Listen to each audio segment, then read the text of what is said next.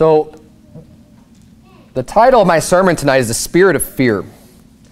And this sermon is a little bit more impromptu than some other sermons I've preached before. So I decided to change what I wanted to preach on tonight, just based on some things that I heard yesterday and just kind of what's been going on recently. And anytime there's attacks, anytime there's, persecution happening, I think that this is a topic that needs to be dealt with. The spirit of fear is there's so many directions you can take with this. This is a topic that is covered all throughout Scripture, beginning to end, and many ways that you can go with this.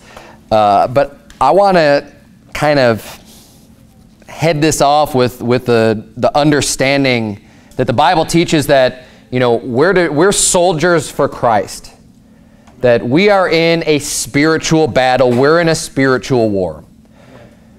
We can't ever forget that or mistake that. There's, the lukewarm Christians out there want to just be, oh, no, love, love, love, and everything's just great and happy and roses. And if you don't have everybody loving you all the time, you're doing something wrong, you're not very Christ-like, and they'll just throw this at you and try to make you think that this is the attitude that we're supposed to have, and you're supposed to just be gentle and real softy and never say anything that might upset anybody or offend anybody, and basically just tolerate and allow for all manner of filth and wickedness and everything else. And okay, you could intellectually disagree with somebody, but that's where it should end. And and that's garbage. Sorry, it's garbage. Right. And that is not what the Bible teaches. That's not what Jesus Christ did. That's not what the apostles did. That's not the way they lived their life. Why in the world do you think they were being arrested? They were being persecuted. They were being beaten. Right. Oh, they were just being real softies, right? That just got along with everybody and they didn't want to ruffle any feathers, huh? Then why did the Bible say, hey, these that have turned the world upside down have come hither also? They hear everything that's going on in other places. Man, these guys are here now and they're stirring up trouble and they're causing problems. How are they stirring up problems? What are they doing? Through their preaching, through what they're saying. They're not going out and literally getting in fistfights or anything. And of course, that's not what we should be doing either. We wrestle not against flesh and blood, but against principalities, against powers, against spiritual wickedness in high places. That's what our fight is against. And many times in Scripture, you're going to see we are soldiers. We're supposed to endure as a soldier for Christ. And, obviously there's many areas where the Bible kind of gives us different analogies and different symbolic references of how you can view your Christian life. And one of them is as a soldier. Now, you have to deal with fear when you're dealing with fights, when you're dealing with battles, because a fight is uncomfortable for the vast majority of people. I'm one of them, okay? I am not the type of person that just loves conflict and fight. I've known a few people like that. That's not how I operate, and I think most people don't. I mean, you'd rather just get along, and I would. I'd love for there to be peace. I want peace, but the only way we're going to have peace is if everything's going according to God's will.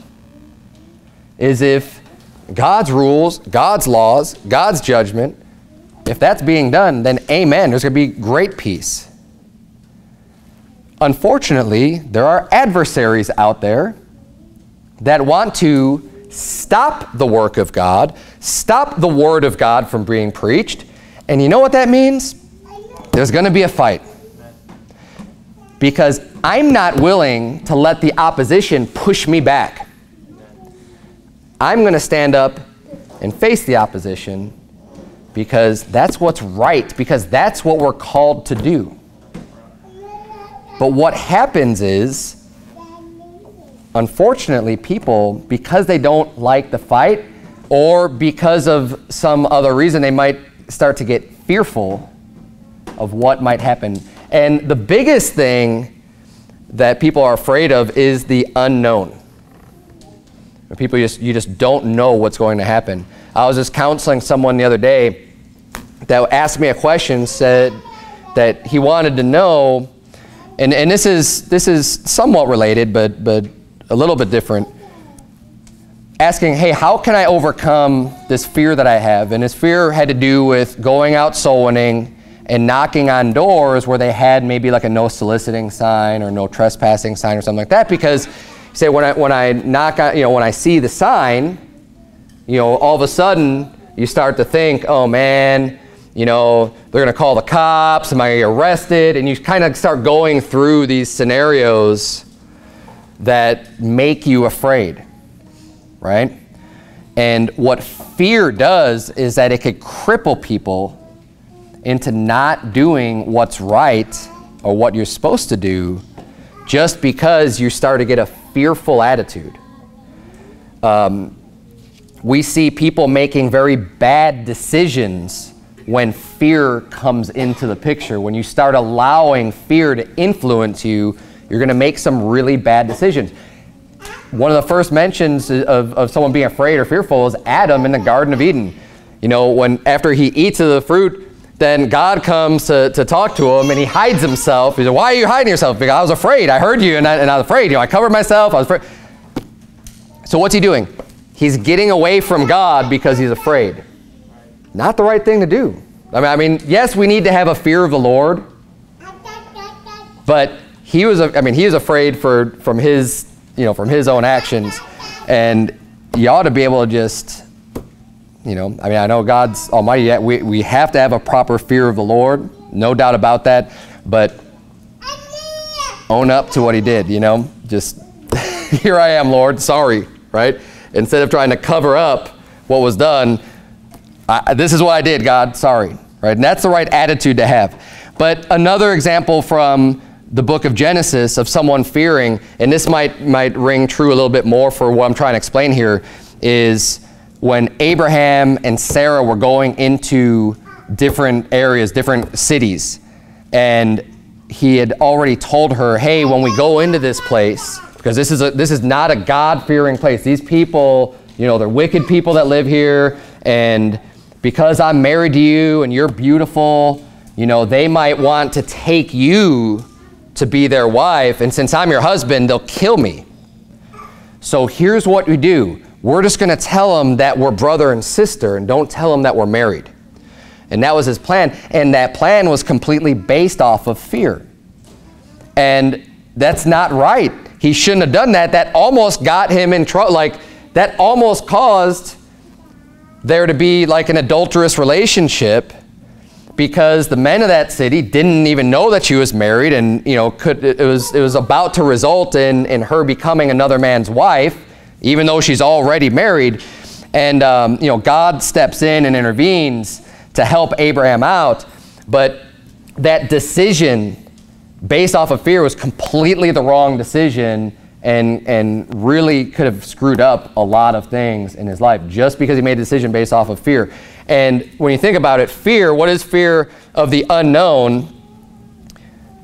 It's also a lack of faith, because faith is your belief in the things that you can't see, and oftentimes the fear comes from the things you can't see, right? So Abraham was promised by God that, hey, God's going to protect him, God's going to give him a son, God, all this stuff. No one's going to touch his anointed. And Abraham knew these things going into these places, yet that lack of faith is what prompted the fear. And the fear apparently looked unfounded, because the guys of the city, like he thought they were extremely wicked, and they may have been wicked, but I don't get anything from the story saying that they would have killed him if they would have known, because he's just kind of like, well, why didn't you just tell me? Right? And then we see his son Isaac doing the same exact thing. And except that time he sees him sporting with his wife, and he's like, well, why didn't you tell me? I mean, someone could have just wanted to marry your wife. You should have just said something. But it's that fear. You start conjuring up these things that might happen. And the guy I was talking to, you start conjuring up all these things. And when it comes to things like soul winning, well, we just got to trust that when you're doing something that God wants you to do, something that God commands you to do, God's already promised He'll protect you. He'll look out for you. All things work together for good to them that love God, to them that are called according to His promise. We know that God will take care of us. If you're doing His will and God allows something bad to happen, well, hey, it's God's will anyway, so if He's going to allow that to happen, then fine. But when you're walking in the Spirit, when you're serving God, when you're doing what He tells you to do, you just do it and don't worry about what's going to happen afterwards. You just do what's right. Because God will take care of you. God has promised to do that.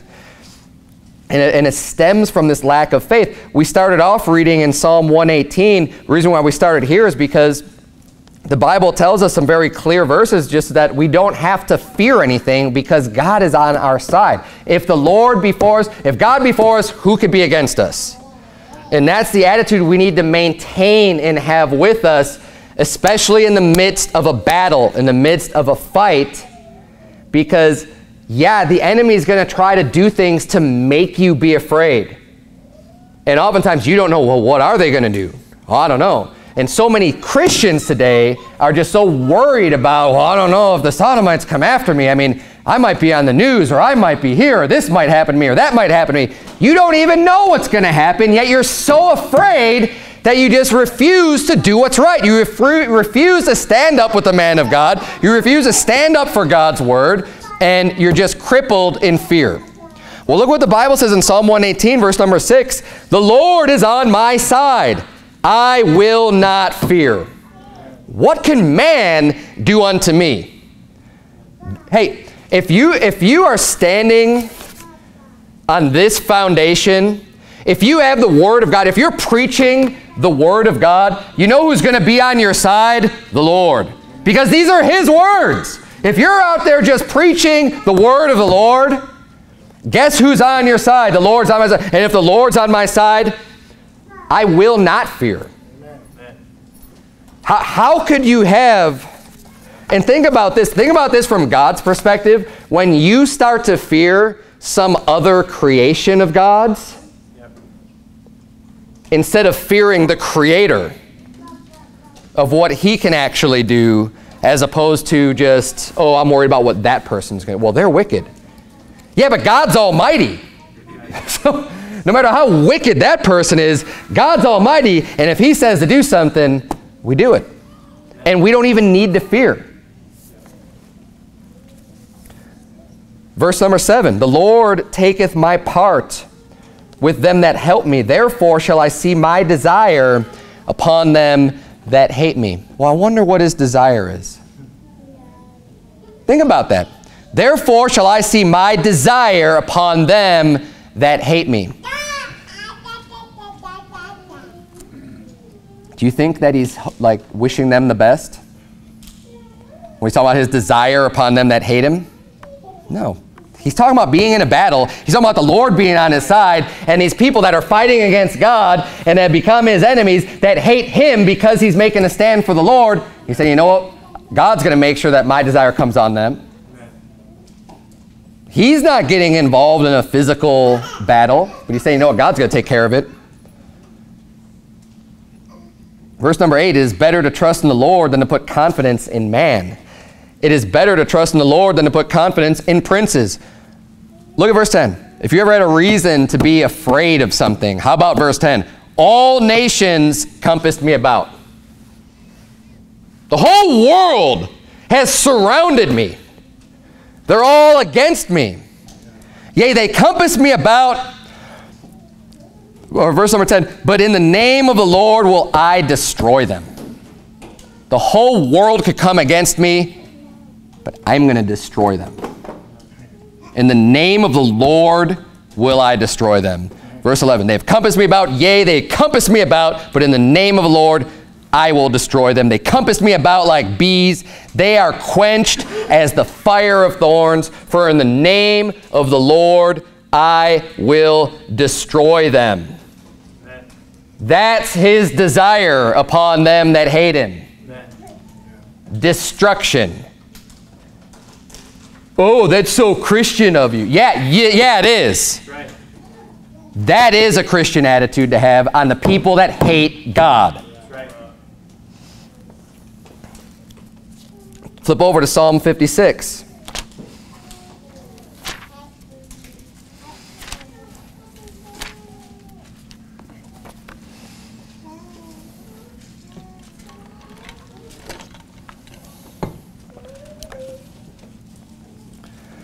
Psalm 56, we're going to start reading verse number 1. We're going to read this whole psalm. The Bible says, "Be merciful unto me, O God, for man would swallow me up. He fighting daily oppresseth me." Wow. So here's David talking about a daily fight, a daily battle. Yeah, that wears on you. And you know, a battle, sometimes it can make people afraid. But when you're standing up for what's right, you got to expect this. The Bible says, "Yea, and all that will live godly in Christ Jesus shall suffer persecution." There's a daily battle, a daily oppression going on here. Verse number 2, "Mine enemies would daily swallow me up. For they be many that fight against me, O thou most high. What time I am afraid, I will trust in thee." Well, when you're dealing with daily enemies, daily bad, they all want to kill me every day. Yeah, trusting in the Lord is the right thing to do. Of course, we should turn to God. In verse number 4, "In God I will praise his word. In God I have put my trust.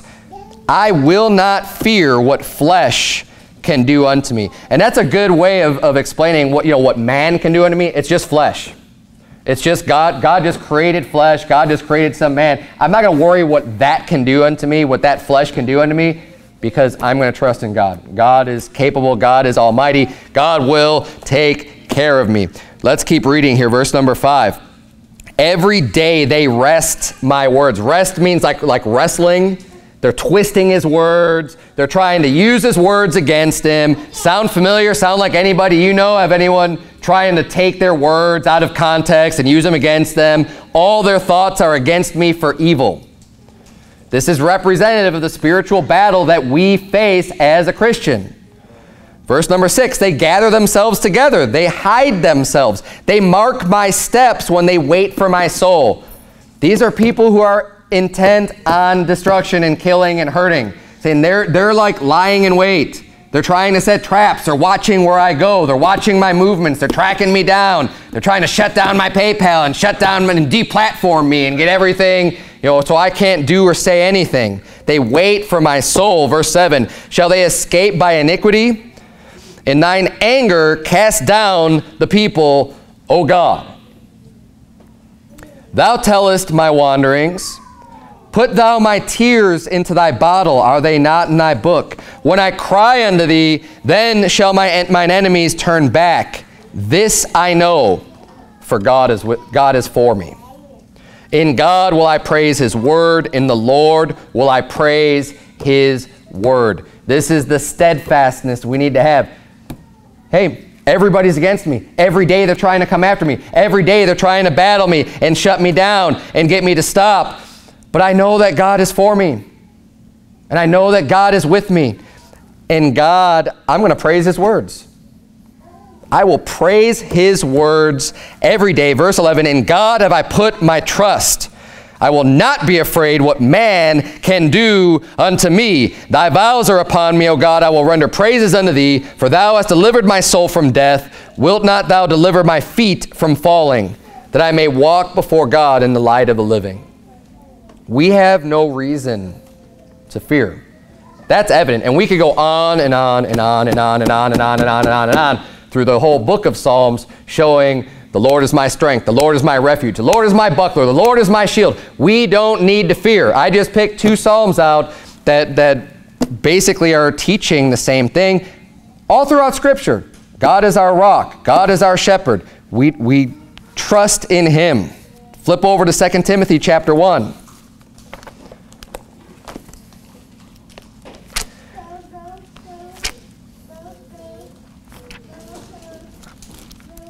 And I think one of the reasons why that's repeated so much in Scripture is because man in general has a hard time with having the faith to just trust in God. And man is fearful.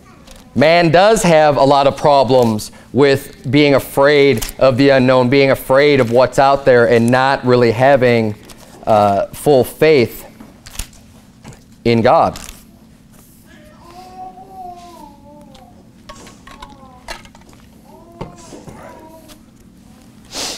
2 Timothy chapter 1, verse number 7, the Bible says, "For God hath not given us the spirit of fear, but of power and of love and of a sound mind."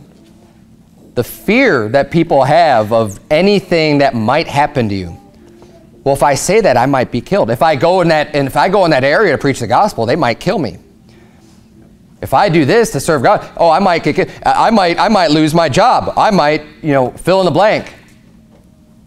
You're afraid of those things. You're afraid of doing things that God's commanded you to do. God's not giving you that spirit of fear. That is not a spirit from God. You are not filled with the Spirit of God. God gives us boldness. God gives us strength. You're walking in the Spirit, you're going to have boldness.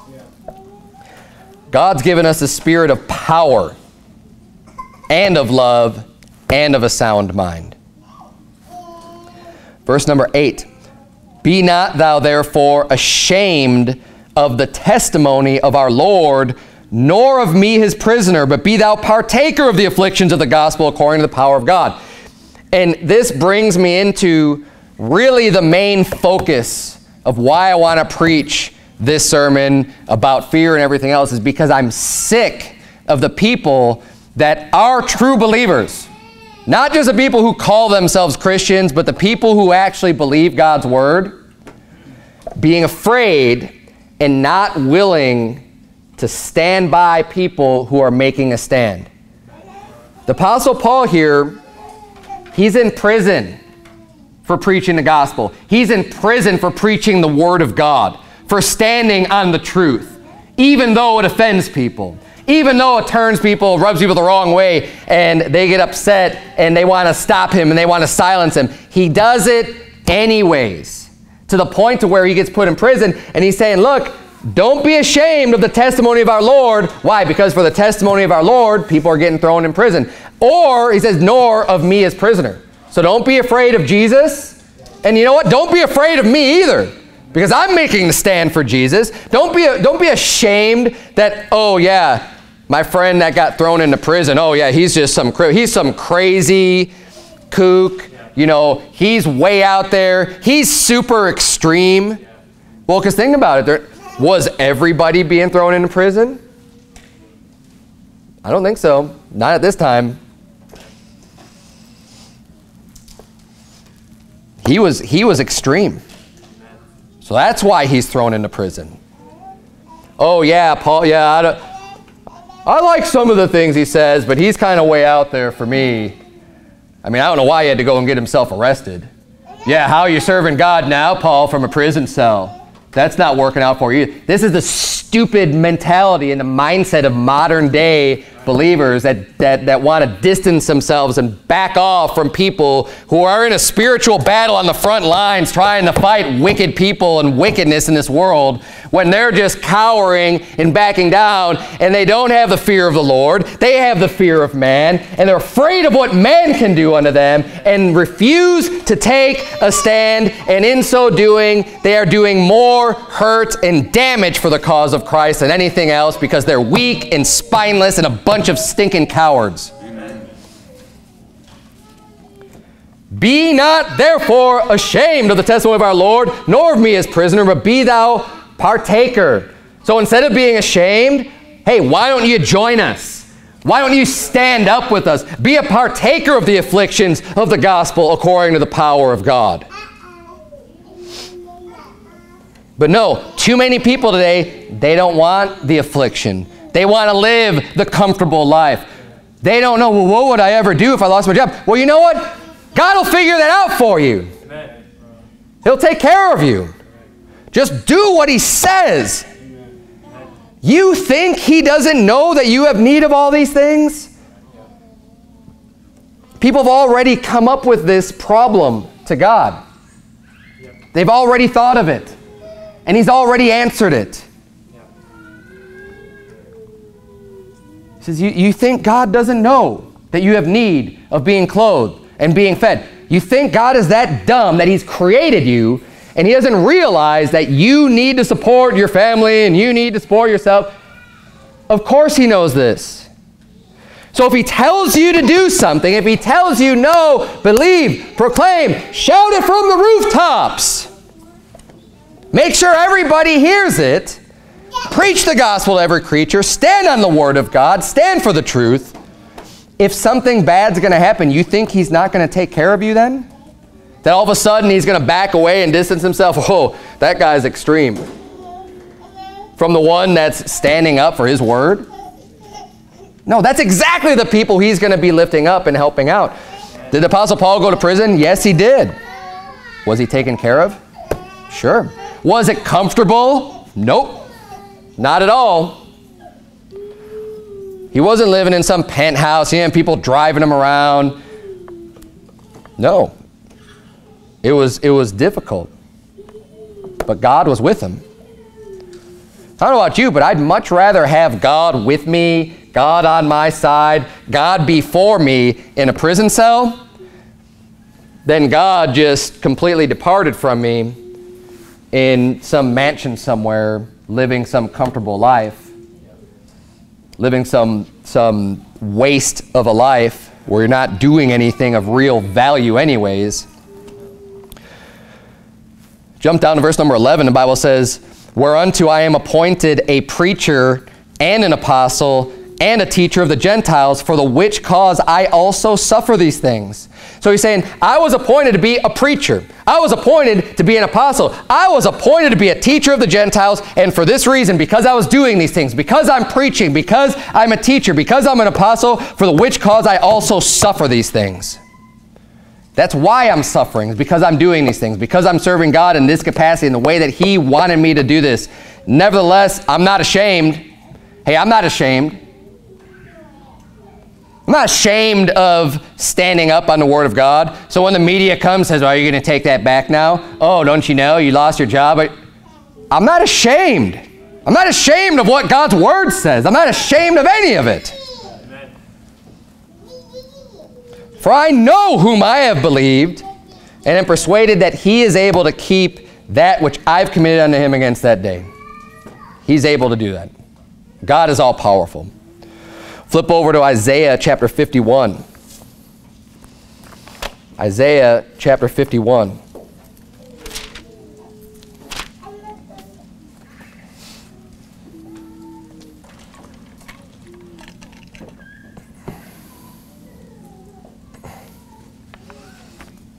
And we're going to read verse number 7. The Bible says, hearken unto me, ye that know righteousness, the people in whose heart is my law.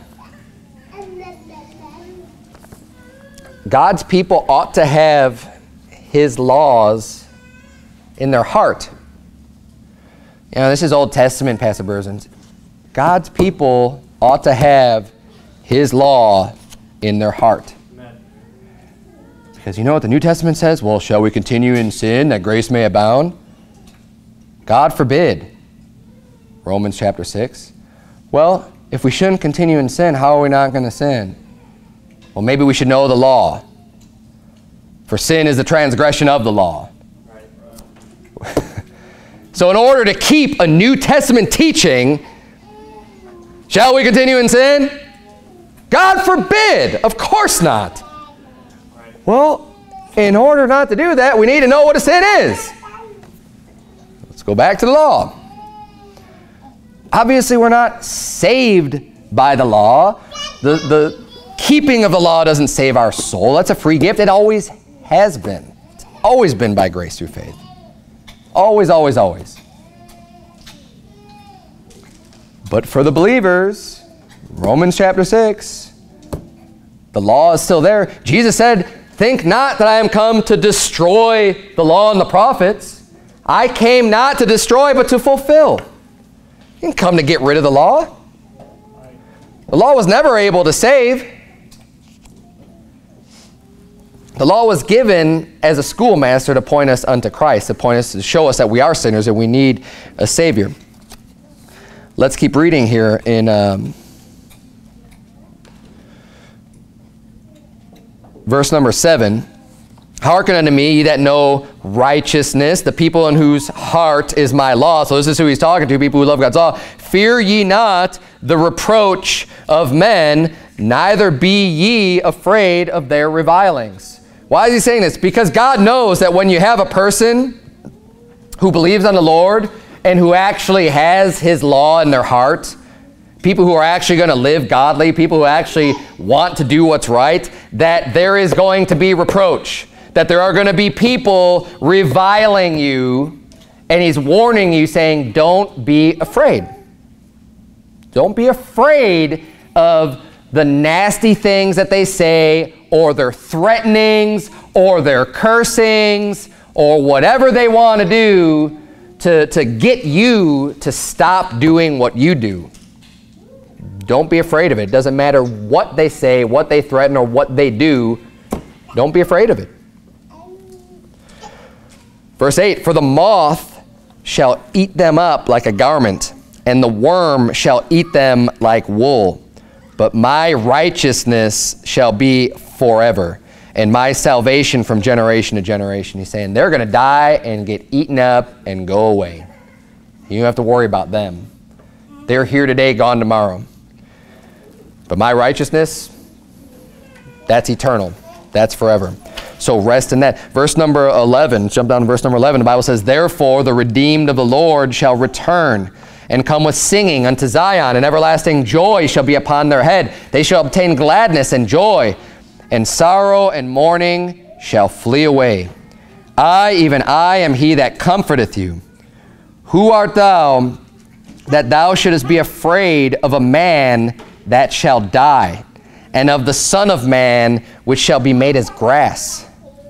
And forgettest the Lord thy Maker, that hath stretched forth the heavens and laid the foundations of the earth, and hast feared continually every day because of the fury of the oppressor, as if he were ready to destroy. And where is the fury of the oppressor? He's saying, look, I have everlasting joy. I have all this laid out for you already. It's going to be good. He says, I'm going to be the one that comforts you. I'm the one that's here for you. I'm going to strengthen you. You're going to be worried about this guy? You're going to be worried about this man? Who's afraid of a man that's just going to die? God's like, I'm forever. This fool's going to die. You're worried about this oppressor?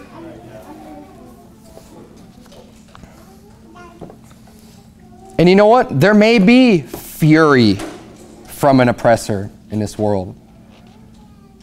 We can expect that, but don't be afraid of that.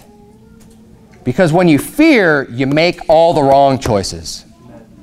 When you allow fear to enter into your mind, you're going to make the wrong choice. Don't be afraid. Fear not what man can do to you. That's why I love the story in Daniel of Shadrach, Meshach, and Abednego. Because those are perfect examples of facing the fury of the oppressor.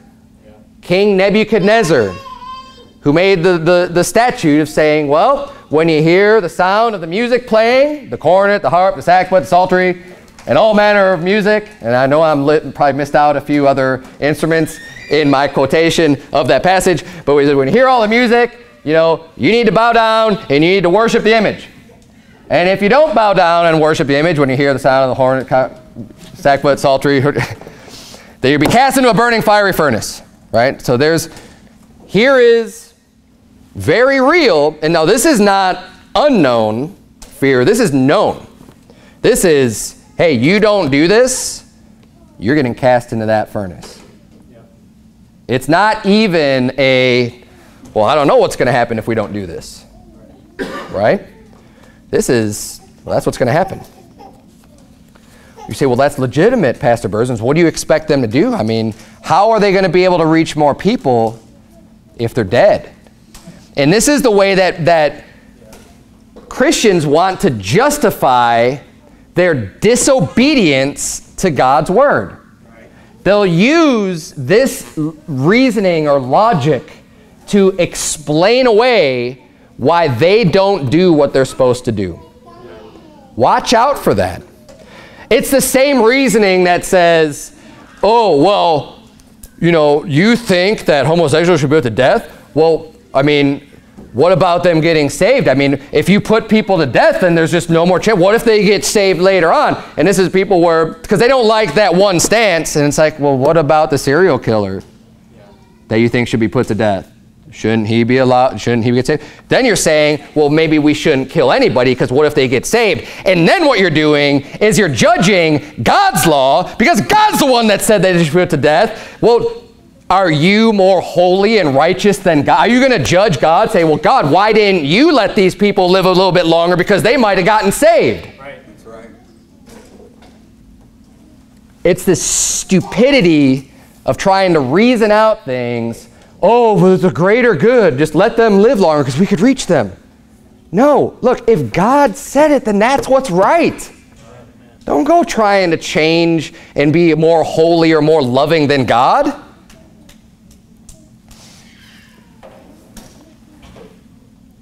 So in that story in Daniel, you've got Shadrach, Meshach, and Abednego. They know the outcome. Hey, if you don't do this, this is what's going to happen. But they had the right godly attitude because they said, you know, O King Nebuchadnezzar, we're not careful to answer thee in this matter. Say, we heard you. We heard the commandment.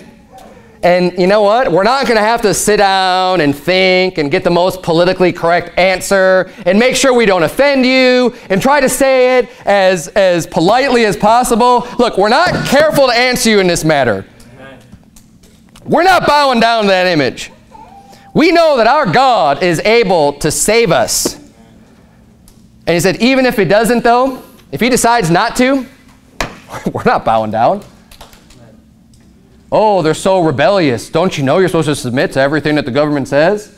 No. Right. Another fallacy of modern day Christianity. Right.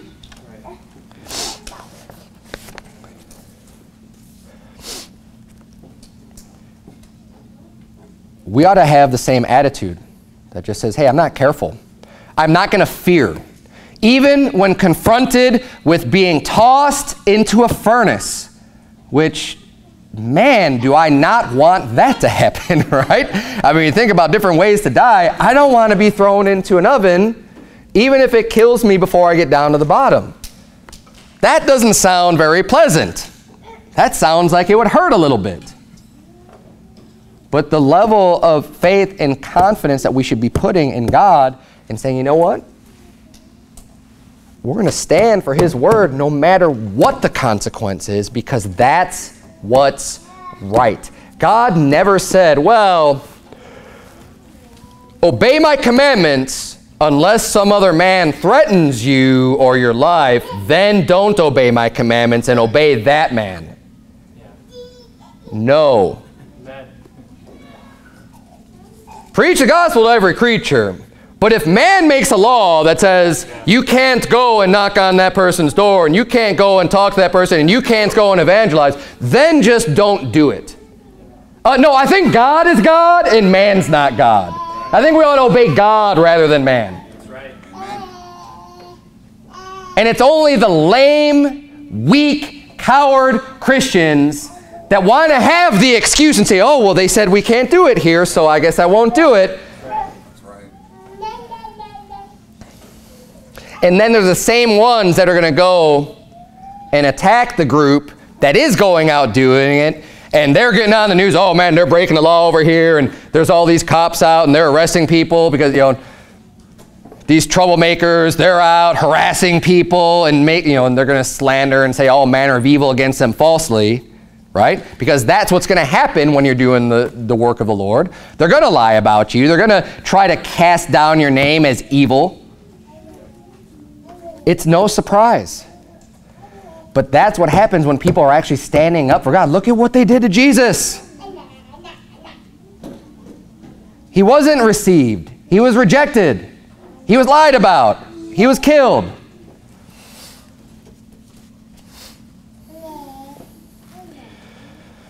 Turn to Matthew chapter 10. We're almost done. Matthew chapter 10.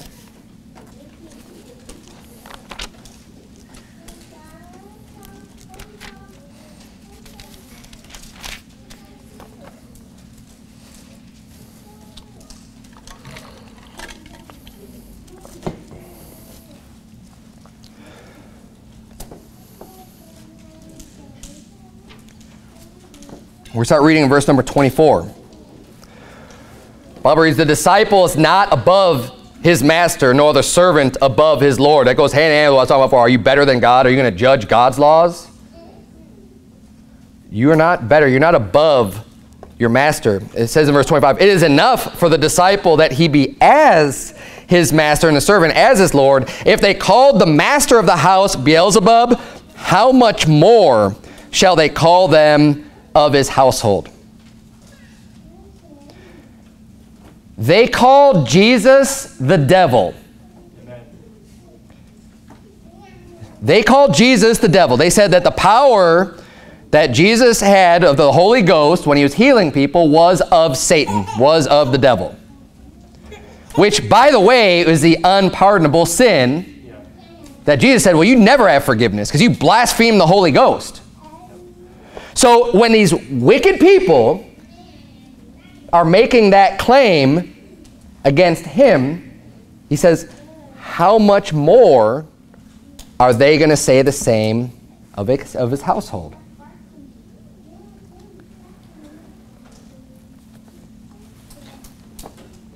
These wicked reprobates, when they're slandering and calling out people's names because they're standing against the wickedness and the vile and the filthiness, I think it's telling when they've got nothing bad to say about these other believers because they're not saying anything about them. They have no cross words to say about them. To me, it shows, well, then they're not really following Jesus. Because the Bible says here, hey, if they've called the master Beelzebub, how much more should they call them of his household? So the wicked people out there, if they're not casting out your name and just saying all manner of this evil against you, you're not really following Jesus because that's what they did to Jesus. Amen. And real believers, people who are saved, are backing off and distancing themselves from the people who are following Jesus, and they're distancing themselves because they're being called all these names, and in the world's eyes, they look crazy and they look nuts, and we can't have that. Shame on you who doesn't stand with that person in their affliction and decides to back off. And actually, in some cases, people take part in their affliction.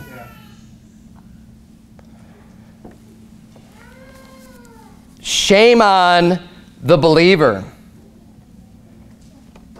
who might be in a position to fire somebody or not fire them.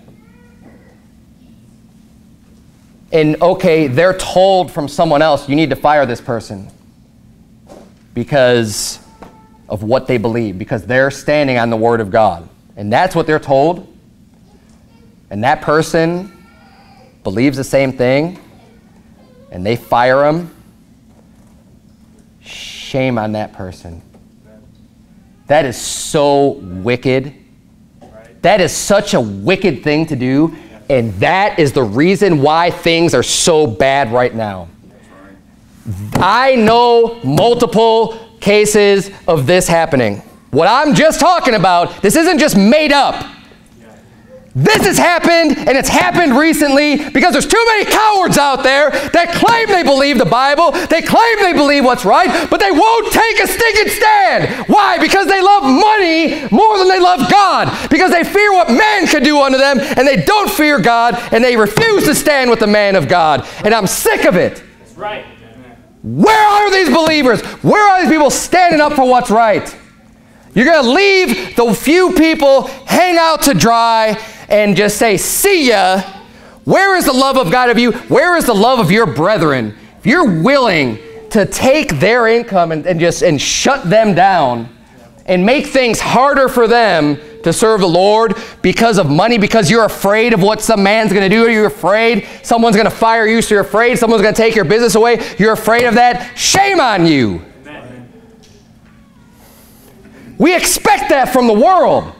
We're going to get that from the unsaved world. We're going to get that from the heathen. We're going to get that from the God haters. But shame on you, Christian, that's going to take their side, the side of the wicked, the side of the Pharisees that were saying what Jesus did is of the devil. You're going to take their side over Jesus' side. That's right. Because when someone is standing on this word and all the words of this book, they're standing with Jesus. Amen. And when you are going against the man that's standing for Jesus, you're standing against Jesus.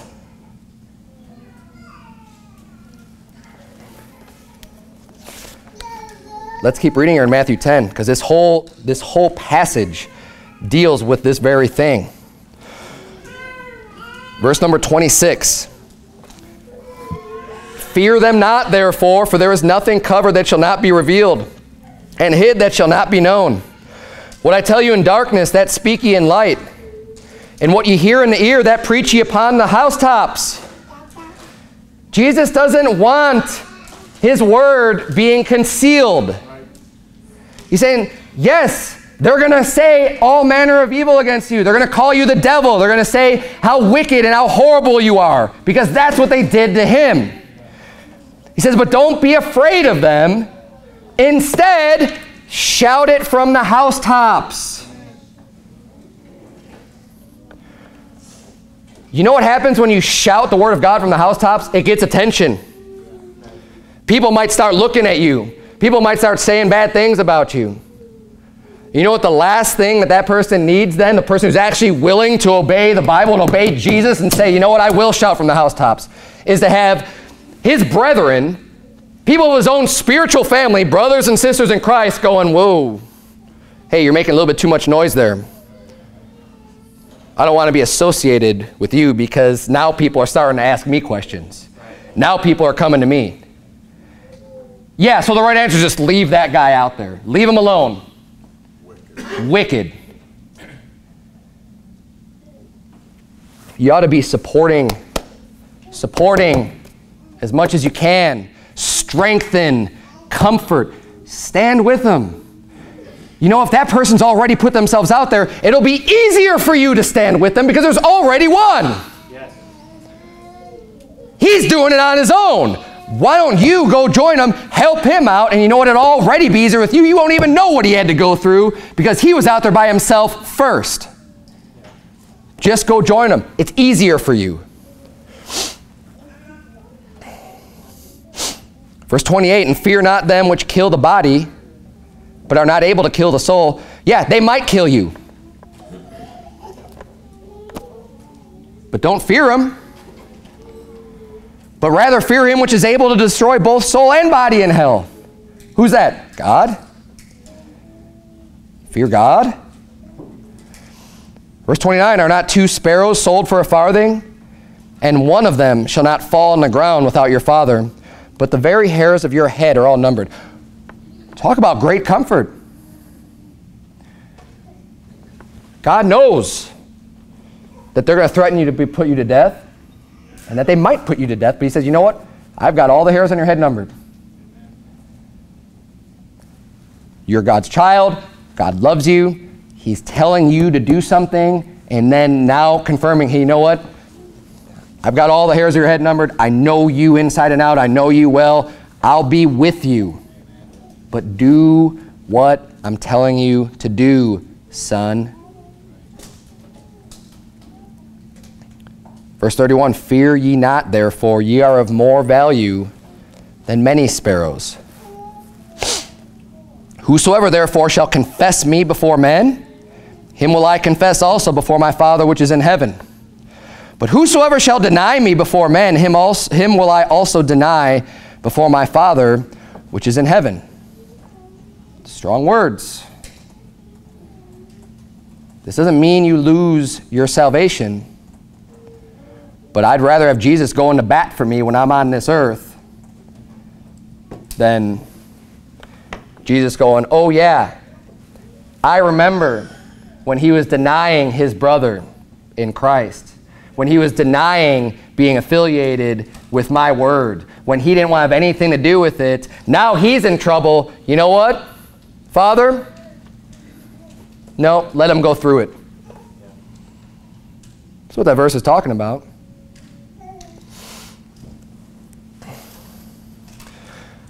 Verse 34, think not that I am come to send peace on earth. I came not to send peace, but a sword.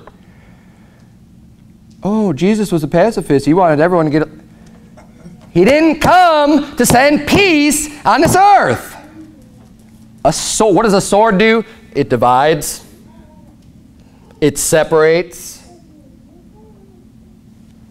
Right, wrong, good, evil. Word of God separates. Verse 35, for I am come. Jesus Christ saying this. This is coming out of his mouth. For I am come to set man at variance against his Father. Well, that doesn't sound very Christian of you, Jesus. Well, I'm glad so many people know what's Christian other than Jesus. And the daughter against her mother, and the daughter-in-law against her mother-in-law. And a man's foes shall be they of his own household. He that loveth father or mother more than me is not worthy of me, and he that loveth son or daughter more than me is not worthy of me. We read the story about Eli this morning. Eli was someone who loved his sons more than he loved God. And what happened to Eli? Cursed, died, fell down, broke his neck. His posterity, nothing good, cursed. Verse 38, and he that taketh not his cross and followeth after me is not worthy of me. He that findeth his life shall lose it. Saying, oh, you want to stay out of the fight? You want to stay out of the battle? You want to play the safe path and not have anything to do with these people? God will just make sure you lose your life anyways. And he that loseth his life for my sake shall find it. This is about our attitudes. What are you willing to do? Are you going to stay in it to death? Or are you just going to back out when things get a little hot? Well, Shadrach, Meshach, and Abednego, when they were cast in the fire, you know what? They walked with Jesus.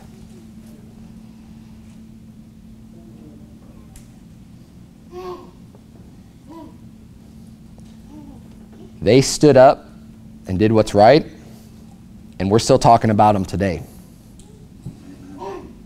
And they have that cool experience, and that's going to be with them for eternity. How cool is that? Yeah, we were thrown in the fire. Not a hair of our head was hurt. Why? Because God's got them all numbered. And he likes to make his power made known. And when people just obey, because he's capable of watching over and protecting us. And we're not going to fear what man can do.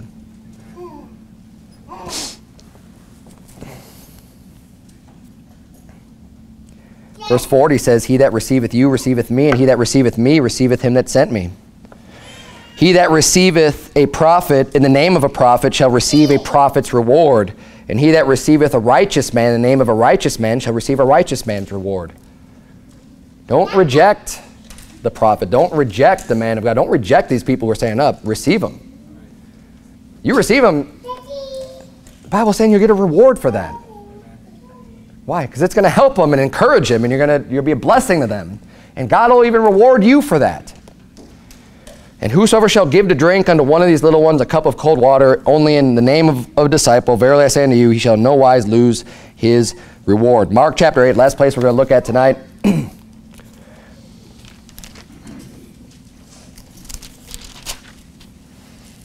Unfortunately, there's way too many Christians out there.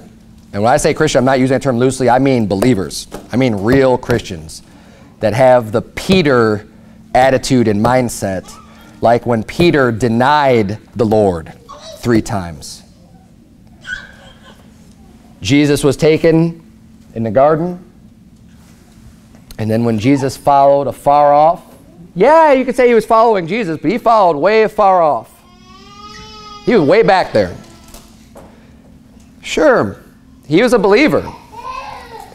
But when things got heavy there and then he was being confronted, oh wait, aren't you one of them? Nope. Nope. Don't know him. Yeah, wait, no you do. Yes, you were. I saw you with them. Nope. Wasn't me. start to curse and to swear. When the spotlight shined directly on you. He was bold when all of his friends were around. And he took out his sword and he was with he's standing there side by side. And you know what? Praise God for that. But when it was all him alone by himself, I don't know what you're talking about. We need more people, first of all, that when they are alone will still stand upright and say yes. I mean, John was in there already. The Apostle John was in there. He wasn't the one denying Jesus. They knew he was with them. And what happened to John? Nothing there. Yet Peter still was afraid. And what happened? Peter thought on that and he wept bitterly. That hurts. I don't want Christians to have that same experience. Don't be like Peter. I mean, Peter, I'm sure, wishes that he never had done those things. Because he's ashamed of it. You get to crossroads in your life. You have decisions to make. Someone says, hey, aren't you with that guy? You have a choice. Yes or no. It happens real fast. Am I going to be afraid and say no? Or am I bold and say yes? And no matter what the consequences are, whatever the outcome is, just think about, well, what's right? Should I deny Jesus or not? It doesn't matter what the consequences. It doesn't matter what the consequences are. What's right? You think it's right to take away a man's livelihood because he was on the news, because people are hating on him, and you're a Christian and you claim to believe the same thing?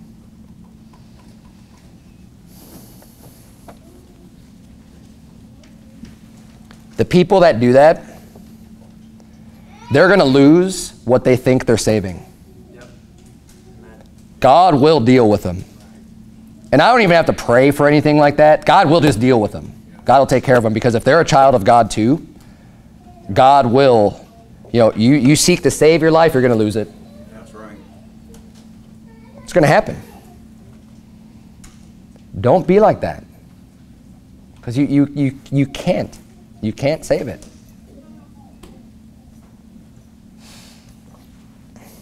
Mark chapter 8. Look at verse 34, right at the end of the chapter there. And when he had called the people unto him, with his disciples also, he said unto them, whosoever will come after me, let him deny himself and take up his cross and follow me.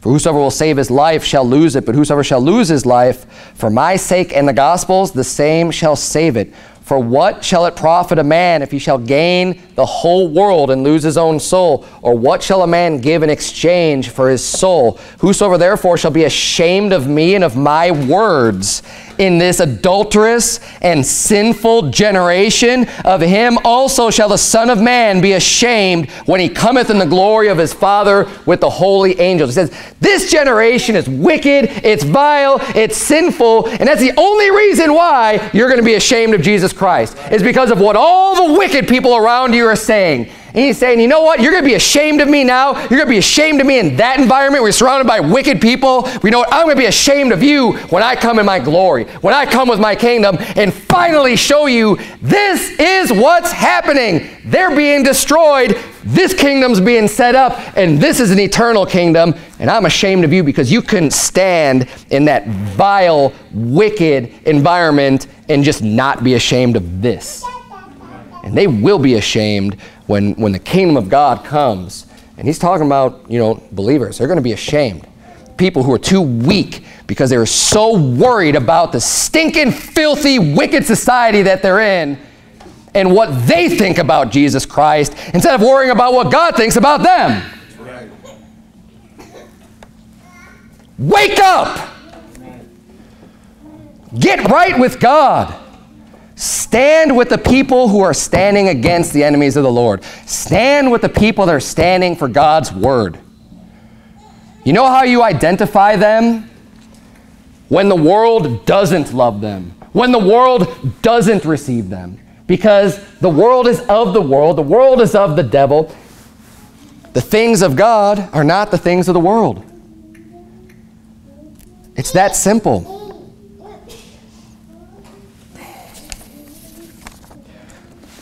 Well, hopefully, everyone here will be able to make it and support one of our pretty local pastors with Pastor Fritz on Saturday. Someone who's decided to just publicly defend the Word of God and publicly preach the Word of God, and he's being hated for it. And there's others like him that are doing the same exact thing. Let's support these people.